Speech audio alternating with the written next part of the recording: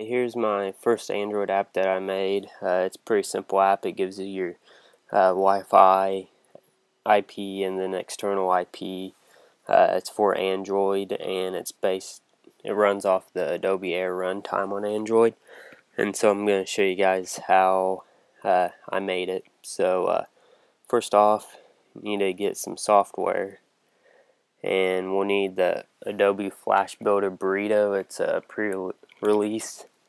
So just head over to labs.adobe.com, and over on this side you'll see Flash Builder Burrito. I think the version number is 4.5 because there's Flash Builder 4 and then this is 4.5.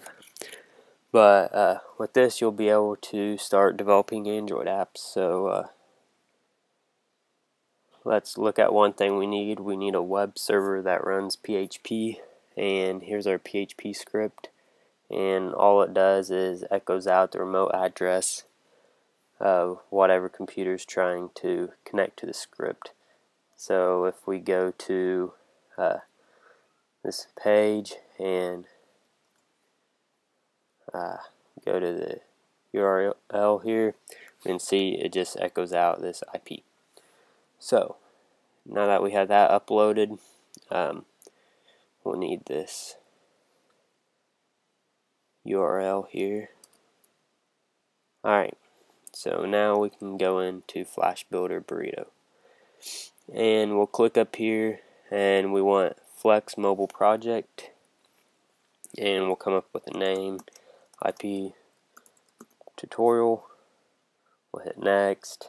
We can see our target platform is Google Android mobile application template. We don't want automatically reorient and full screen. We don't need it. Next.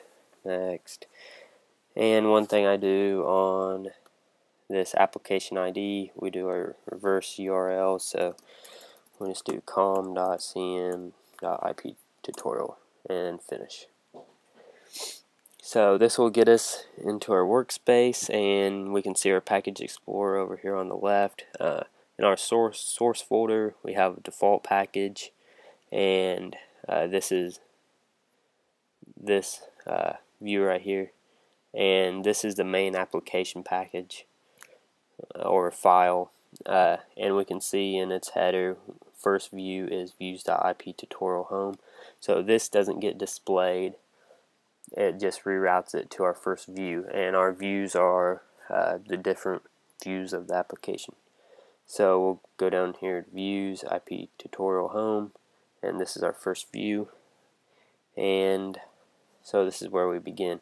There's two different ways to lay out your UI. You can do it in source, or you can go into design here and work out of this. And you can set what phone you want to target, if any, and you can see different orientations, so it's good for prototyping. But we'll work out of source mode, and all we need here is we need to set our layout. So we'll start out with a layout tag, and Flash Builder has great code completion, so we'll always use that. And we'll end this tag right there, so we can add in the layout, what type of layout we want. And we want a vertical layout, and we'll add paddings all across 5 pixels, and then we'll finish this tag off, close it. So now that we have a vertical layout, we need to put in our text input that will display our IP. So we'll start our text input. We need to give it an ID of IP display. We'll do the width, and because there's so many different Android devices, we want to use a width that will adjust to whatever the screen size is, so we can just put 100% in there. And height, we'll use 60. And we can add our font size right in here, so we can have 50-point font in this 60 pixel high text input. And that should be all. Now let's add a spacer in here and adjust its height to be 125, and that's all we need there. So now we need a button that we use to get our IP.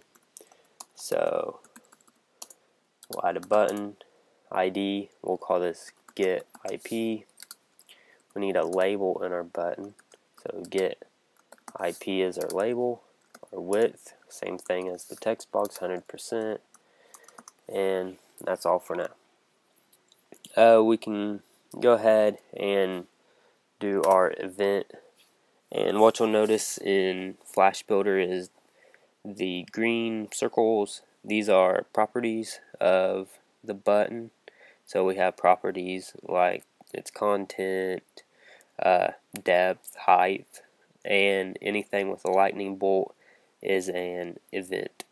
So there are a ton of events in ActionScript and Flex, but we want the click event. And if we use code completion, we just go down to click, hit enter, and if we want it to automatically generate a click handler for us, we can hit enter again, and it adds this script block. So inside the script block is where all of our ActionScript code goes. So now that we have this, we will move on to the coding part.